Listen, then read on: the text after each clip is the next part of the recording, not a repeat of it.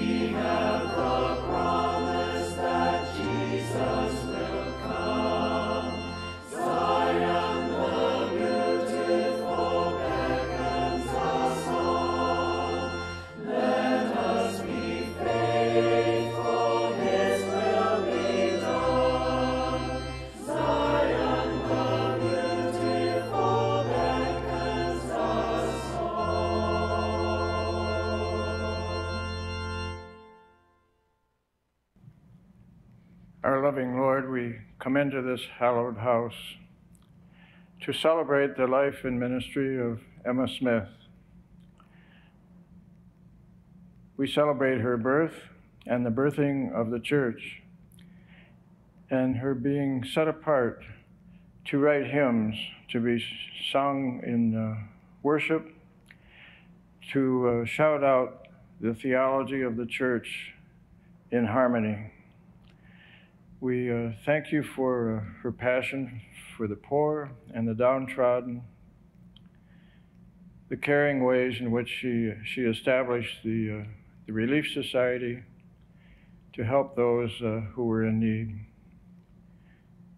We thank you for her passion, for her steadfastness through all the trials of her life and her family and the church, that she stayed strong to her faith and made statements all her life through song and poetry and just living out her daily life.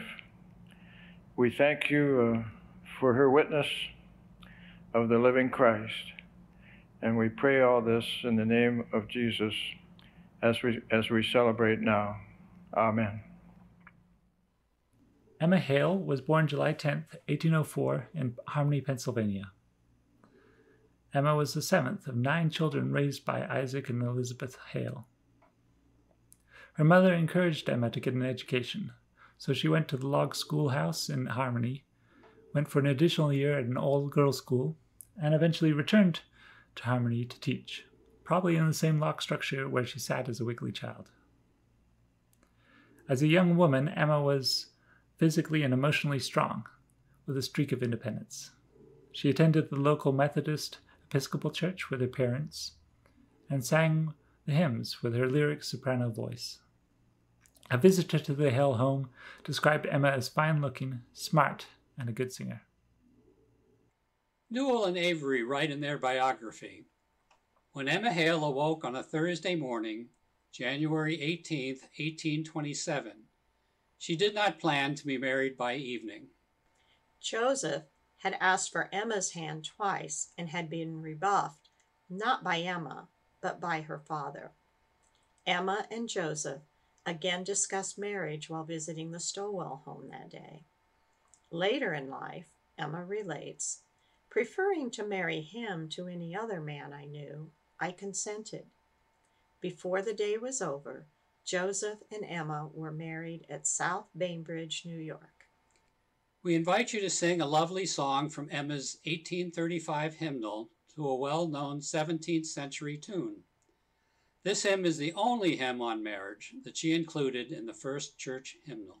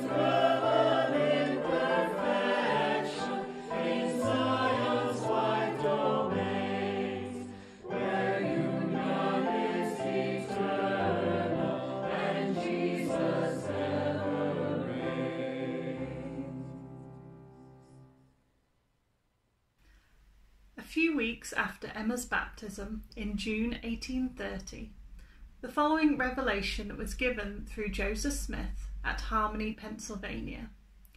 It is the only revelation addressed solely to a woman. Behold, thy sins are forgiven thee, and thou art an elect lady whom I have called. And thou shalt be ordained under his hand to expound scriptures and to exhort the church. And it shall be given thee also to make a selection of sacred hymns, as it shall be given thee, which is pleasing unto me, to be had in my church. For my soul delighteth in the song of the heart, yea, the song of the righteous is a prayer unto me. The revelation was first printed in the 1833 Book of Commandments. On May 1st, 1832, W. Phelps was given the task to correct and print the hymns which had been selected by Emma Smith in fulfillment of the revelation. The first issue of the Evening and Morning Star came off Phelps's press in June. Redeemer of Israel was among the 6 hymns printed in this issue. Inspired by a hymn by Joseph Swain, Phelps rewrote the song, capturing both the excitement and struggles of the new movement, comparing the trials of the church to those of the ancient Hebrews. Redeemer of Israel has since become the well-loved Song of the Saints.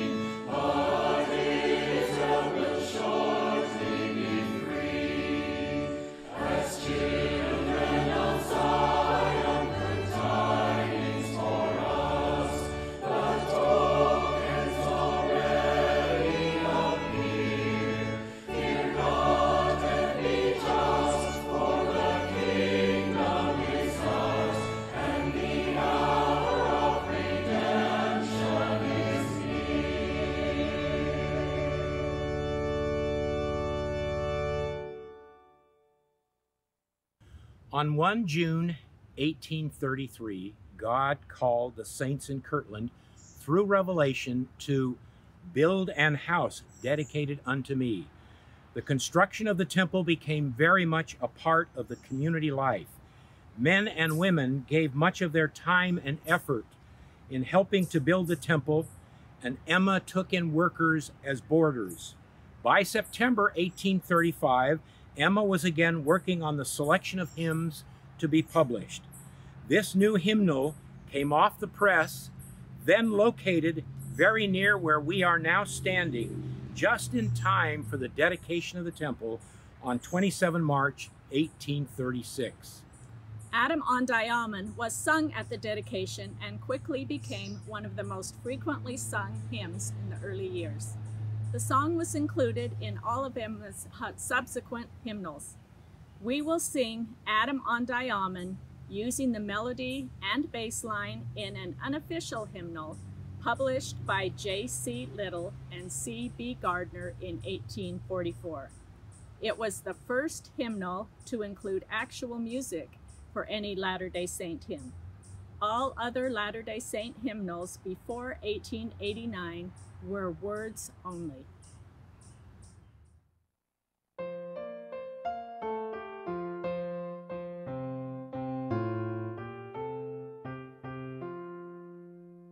This earth was once a garden place with all her glories common, and men did live a holy race and worship Jesus face to face. In Adam-Ondi-Ahman, we read that Enoch walked with God above the power of mammon, while Zion spread herself abroad, and saints and angels sang aloud. In Adam-Ondi-Ahman, Hosanna to such days to come, the Savior's second coming, when all the earth in glorious bloom affords the saints a holy home, like Adam-Ondi-Ahman.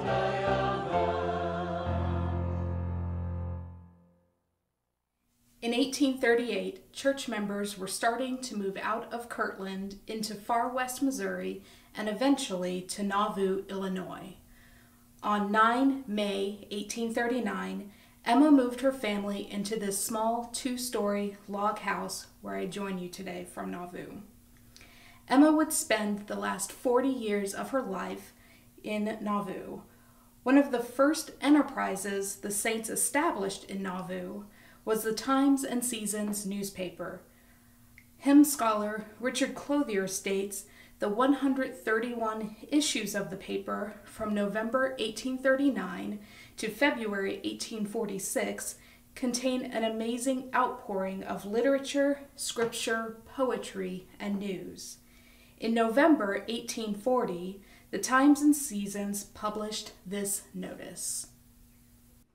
Hymns, having just returned from Cincinnati, Ohio, with paper and other materials for publishing a new selection of hymns which have so long been desired by the saints, we contemplate commencing the work immediately, and feeling desirous to have an extensive and valuable book, it is requested that all those who have been endowed with poetical genius, whose muse has not been altogether idle, will feel enough interest in a work of this kind to immediately forward all choice others, we mean all who have good hymns that will cheer the heart of the righteous man, to send them as soon as practicable, directed to Miss Emma Smith, Nauvoo, Illinois, post-paid.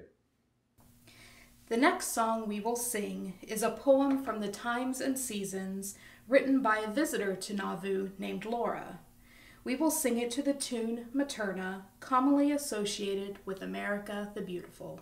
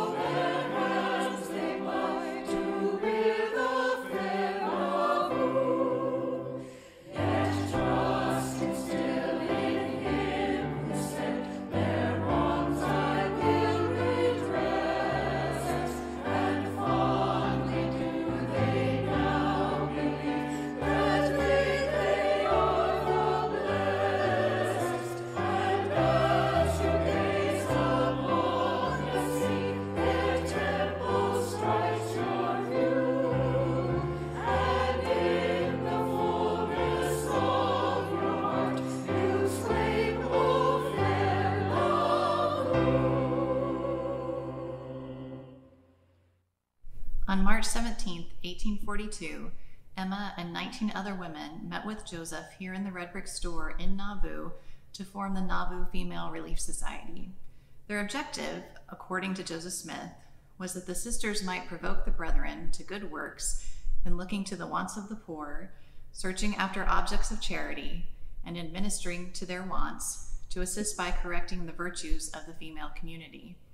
The sisters in attendance would unanimously elect Emma as the president to preside over the society, just as the presidency preside over the church. In just 2 short years, membership grew from the original 20 to approximately 1,341 members. Today, there are over 4 million women involved in the Relief Society in more than 160 different countries and provinces. The hymn, "Now Let Us Rejoice," was sung at the close of the first Relief Society meeting.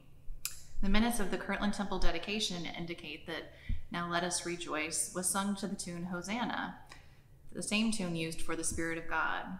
Today we will use this tune to sing "Now Let Us Rejoice."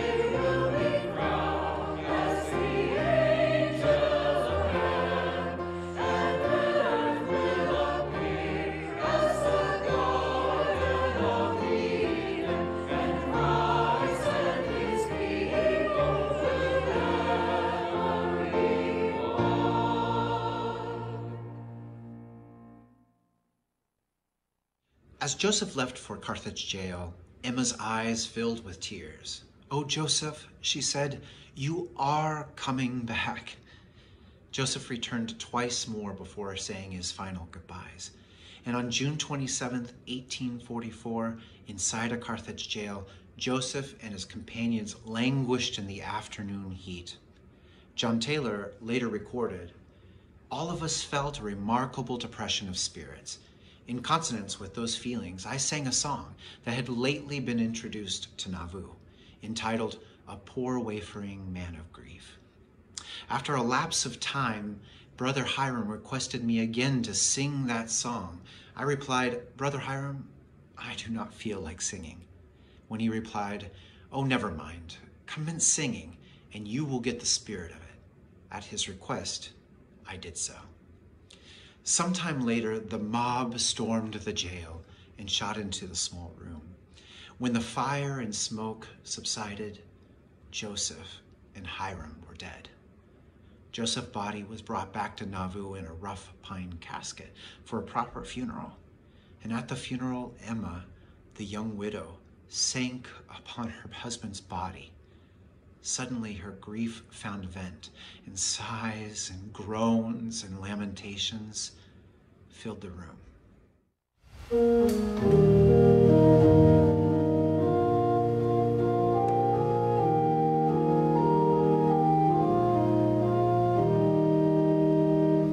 A poor wayfaring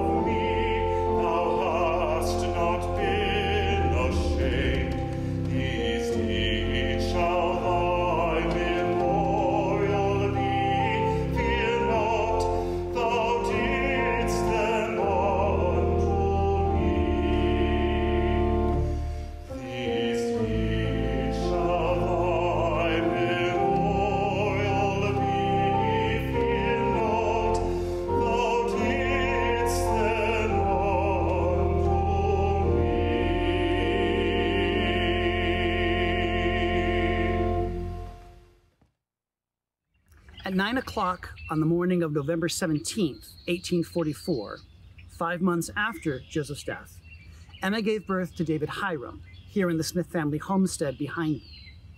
Eliza R. Snow visited and wrote a poem about the infant born to a world without a father.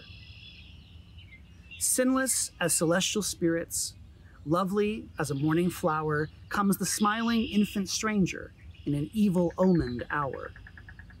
Not to share a father's fondness, not to know its father's worth, by the arm of persecution, 'tis an orphan at its birth. Smile, sweet babe, thou art unconscious of thy great untimely loss. The broad stroke of thy bereavement Zion's pathway seemed to cross. Thou mayest draw from love and kindness all a mother can bestow. But alas, on earth, a father thou art destined not to know.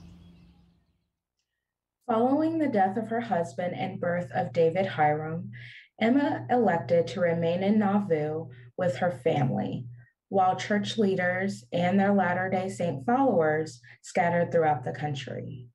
Within a few years, she found friendship and support in Louis Bideman, a local man whom she married on December 23, 1847. Louis assisted Emma in raising her 5 children, and he remained her companion until the end of her years. In the spring of 1879, Emma had a dream that the prophet came and took her to a beautiful mansion.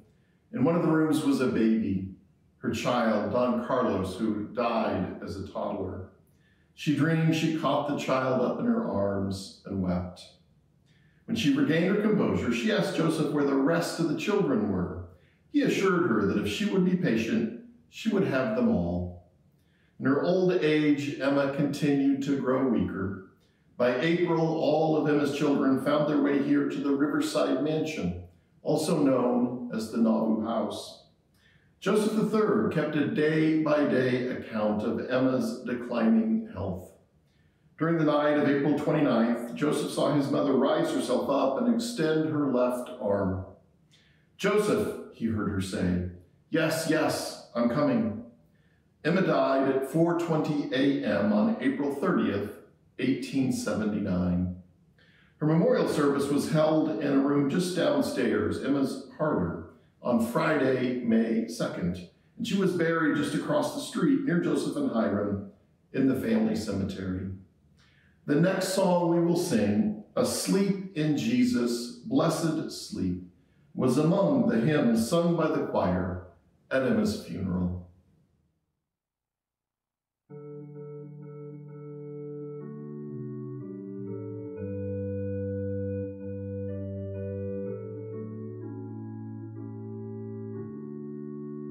Asleep in Jesus, blessed sleep, from which none ever wake to weep, a calm and undisturbed repose, unbroken by the last of woes. Asleep in Jesus, peaceful rest, whose waking is supremely blessed. No fear, no woe shall dim the hour that manifests the Savior's power. Asleep in Jesus, far from thee, thy kindred and their grace may be, but thine is still a blessed sleep, from which none ever wake to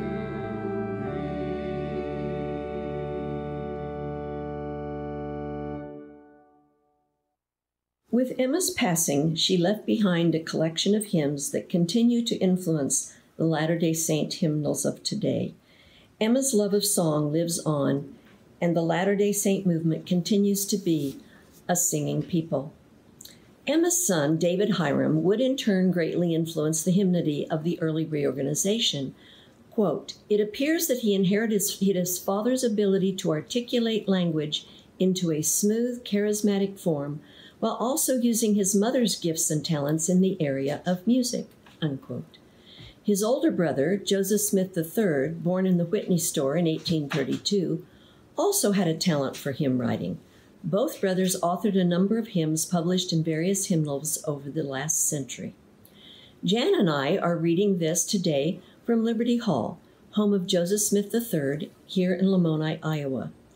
Emma's granddaughters, Vida E. Smith and Mary Audentia Smith Anderson, spent time in this home.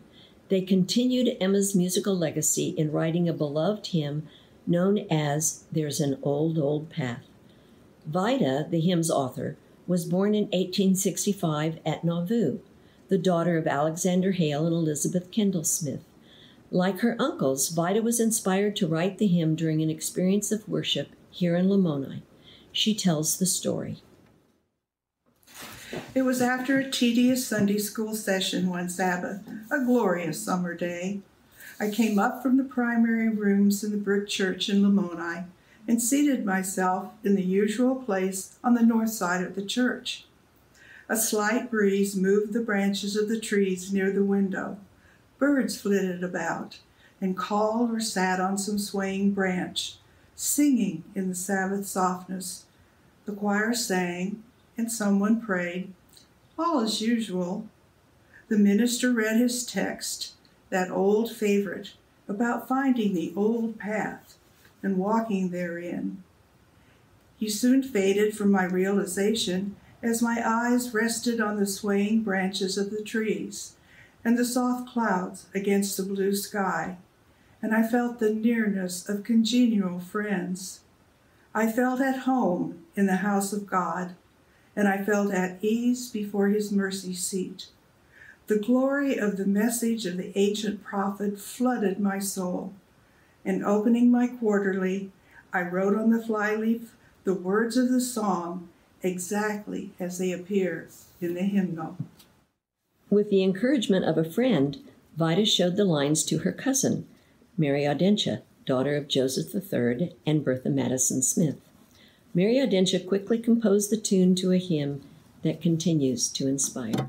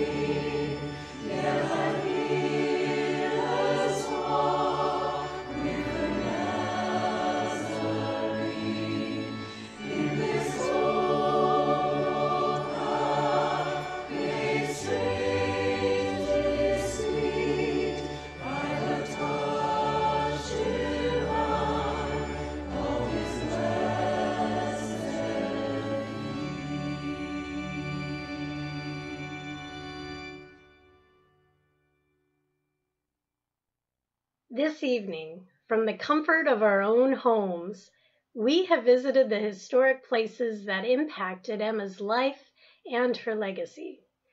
We went to the site of the Kirtland print shop where her first hymnal was published. We saw inside the Kirtland Temple where Emma would have attended the temple dedication in 1836. Together, we visited the homestead, the first place she called home in Nauvoo. We saw inside the upper room of the red brick store where Emma and the women of Nauvoo organized the Relief Society, and years later, where her family gathered for Sunday worship with a small branch of the reorganization in the 1860s. Finally, we went inside the Riverside Mansion, the home located alongside the Mississippi River, where Emma passed away in 1879. Tonight, we have witnessed the impact that one woman's story has made on the many generations that followed. This evening, each one of us has the opportunity to ensure that Emma's timeless story of resilience and strength, the story that is shared at Community of Christ historic sites today, continues to be shared for the benefit of present and future generations. Help us preserve Emma's legacy with an online donation this evening using the link you see in the comments. Donations are also welcome through the mail at the Nauvoo address you see also in the comments. Thank you for your generosity, and thank you for singing along with us tonight in the annual Emma Smith Hymn Festival. It is fitting that we bring the close of our experience with a hymn that is dear to the hearts of every Latter-day Saint, a hymn that grew out of the Pentecostal experiences here in Kirtland prior to the completion and dedication of the temple. Tongues, visions, and prophecies were enjoyed on several occasions. In one particular quorum session, those attending reported a great flow of the Holy Spirit, like fire in their bones, so that they could not hold their peace, but were constrained to cry, "Hosanna to God and the Lamb." With his poetic gifts, W. Phelps formulated the words of a hymn that captured the powerful spirit of this remarkable period. Immediately after its publication in the Messenger and Advocate, the new hymn was printed as the last entry in Emma's hymnal, which actually came off the presses only a few weeks before the temple was dedicated. Set to a stirring English tune, "The Spirit of God, like a fire is burning," was sung at the temple dedication. I am joining you from one of those choir lofts this evening. Let us stand and sing this powerful hymn with the same enthusiasm and energy as Emma Smith and the early saints at the dedication service 185 years ago.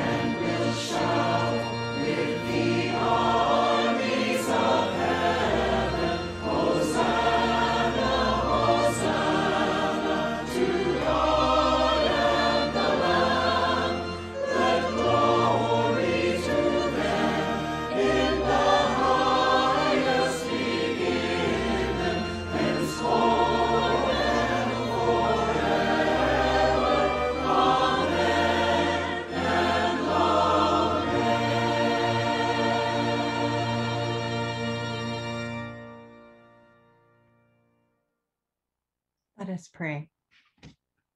God of grace and God of wonder, source of all being, past, present, and future. Our hearts overflow in gratitude for the outpouring of song, lyric, and faith journey brought to life through the many gifts and voices sharing in this festival of worship and celebration. Your Spirit has blessed us in full measure. We are reminded once again, O God, that it is you who called this movement into being, and you who calls us still to the great and marvelous work. For there is so much yet to see, so much yet to do. Thank you for the life and witness of our beloved Emma, her steadfast faith in the face of desperate uncertainty, her courage to lean into the unknown with unwavering trust, her wisdom, leadership, grace-filled servitude, and keen intellect as she traveled without falter the way of suffering love, never hesitating to speak truth to power. In her story, we see our story. In our story, we see the sacred story, your story, O God, unfolding generation after generation. Your story made known to us through Jesus Christ and the continuing, at times burning presence of the Holy Spirit. Write it on our hearts anew. Teach us how to love. Empower us to be good and just and wise. Guide us in times of trouble, despair, and dark, unyielding gloom. Grant us courage to boldly respond to our prophetic call, that we might live as lights on a hill, reflecting your vision for all creation. Shape us and form us a people of the temple, restoring, renewing, reimagining, dedicated to the pursuit of peace, reconciliation, and healing of the spirit. Loving God, make us one in Christ, that we may wholeheartedly trust what is being born, have faith in divine purposes, and ever, always persist in hope. In the name of Jesus, the peaceful one, who showed us how. Amen.